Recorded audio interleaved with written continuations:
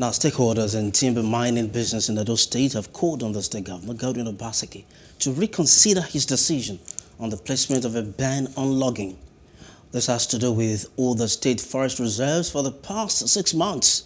This was their stand as they protested along major roads in Benin City, the state capital. To come and see him.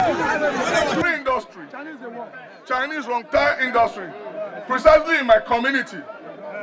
We are giving license on the guise of bringing wood from other states. If I, as a licensed contractor, said, give me license to bring wood from other states, don't you think I can do it?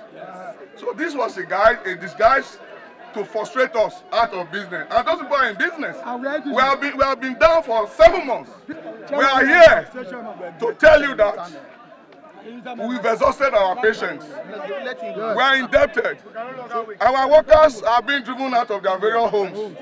No money to pay rent. We cannot just go home and fold our hands. That's why we are here, sir. You will still help us to beg the governor to open the bush for us. All the old workers, the director, the driver, all of them are hungry. We are begging him to open the bush for us. We have no other thing we are agitating for. If you see, we have a peaceful protest here. We have no other thing we are negotiating for. Particularly the issue of the Chinese.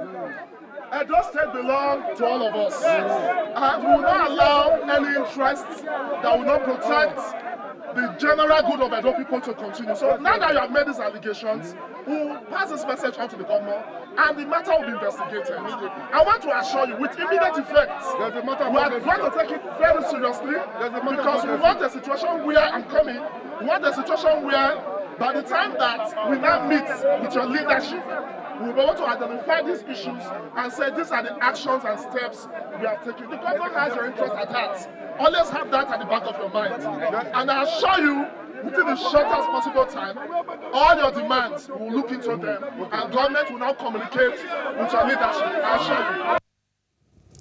Hello. Hope you enjoyed the news. Please do subscribe to our YouTube channel and don't forget to hit the notification button so you get notified about fresh news updates.